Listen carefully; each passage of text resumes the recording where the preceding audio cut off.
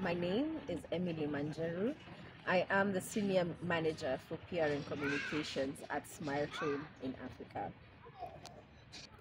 Smile Train is the world's largest cleft-focused charity. Our model is different because we partner with local medical professionals, leveraging a Chinese adage of teaching a person to fish. Our story starts in 1999 when Charles B. Wang was in China and he realized that there was a big gap in when medical professionals would go to hospitals, treat the patients, and then leave.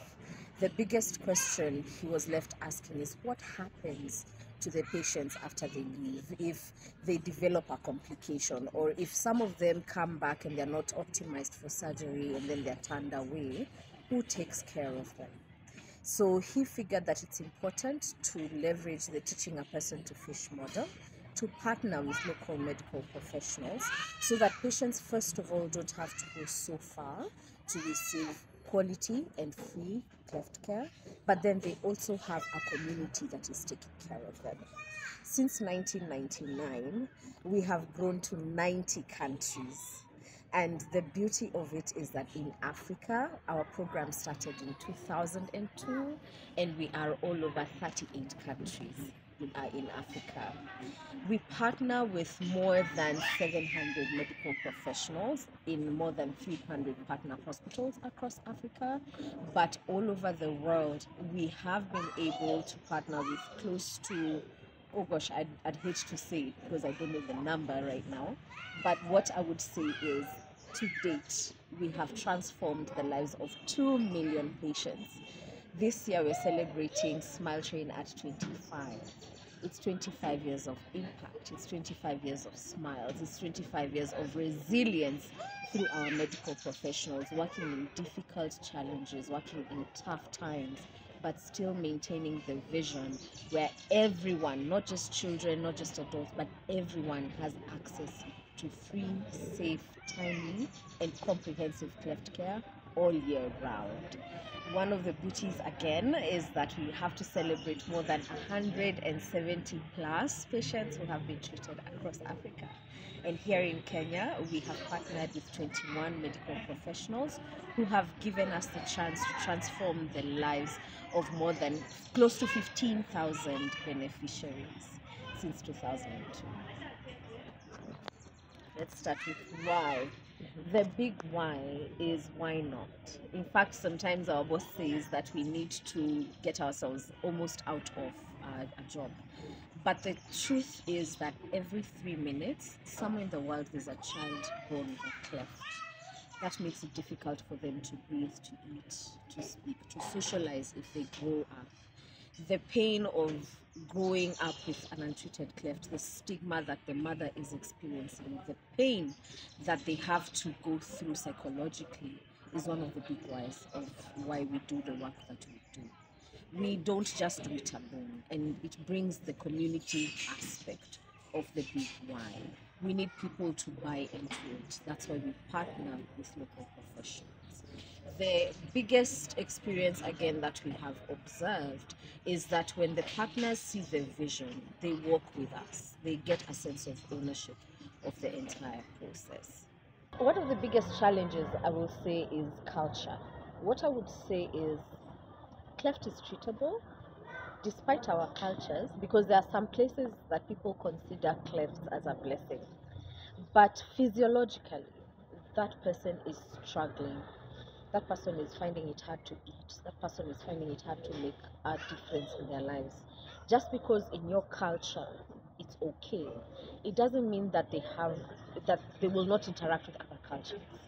They will interact with people from different walks of life, and those people will look at them differently. We need to be sensitive to the fact that it is not we who define it. Cleft is a condition that can be treated. We need to dispel myths, because there are so many bad and founded myths that hinder patients from coming to receive surgery. There are some seriously painful cultural things that people do, that they throw children into rivers, that they throw children out into places that you can't even mention, for the simple fact that they have a correctable condition that these children and these adults have a chance at life. Let us give them that chance. We do not have that right over them. God gave them the cleft. You're the one who was lucky. In fact, we are the ones who got lucky. We could have been born with a cleft. So let's be sensitive to patients with clefts. Let us not treat them any different, because they're not different. The patients who just received, they need to just receive surgery. They can go on to live a comfortable, healthy, and productive life, just like us. Once they receive surgery, they receive speech therapy, they can interact, they can socialize. You give them a better chance at life by giving them a space to know that there's something, that there's a place that they can go and receive treatment at the earliest. So if a child is born with a cleft, my appeal is, let us know at Smile Train. We have a network of partner hospitals. If you go onto our Smile Train website and just go to smiletrainafrica.org/find-help, find the nearest partner hospital, whichever country you are in our 38 partner countries, you will find a partner hospital, and they will be able to receive absolutely free surgery. Lastly, what keeps you going when things get really, really tough? I consider work as service. I think of every task as this is someone's blessing, that this story that I am hoping will be told will help inspire someone. I work in the communication space, and the biggest challenge is being able to, first of all, break down the concepts of cleft, the concepts of stigma, and getting sensitive about the cultures.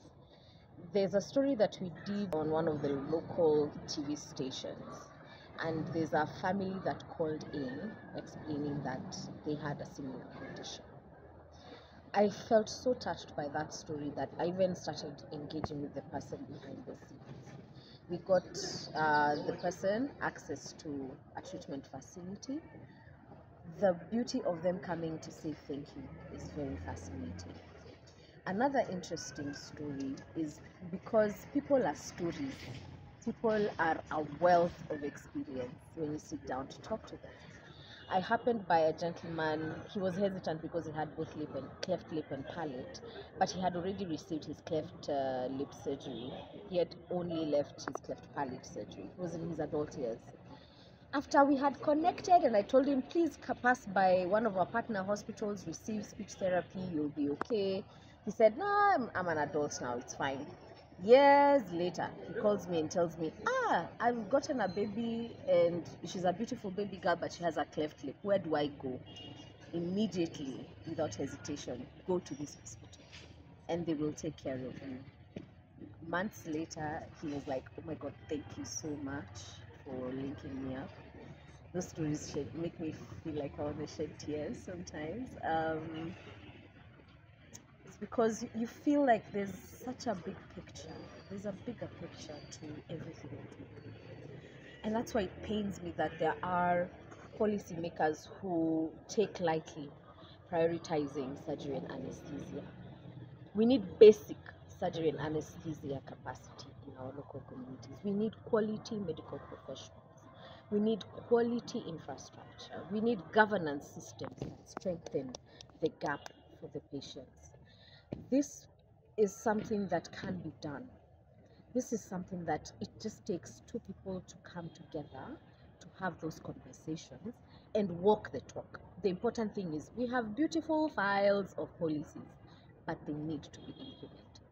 So my space to play is just to create the awareness, and hopefully this brings the two together, the policy maker to meet the patient and the beneficiary through the media, of course. And I really, really do appreciate the media for supporting us through awareness creation. Whenever you guys are telling these stories, you are bringing patients closer, and that is all the support that we need.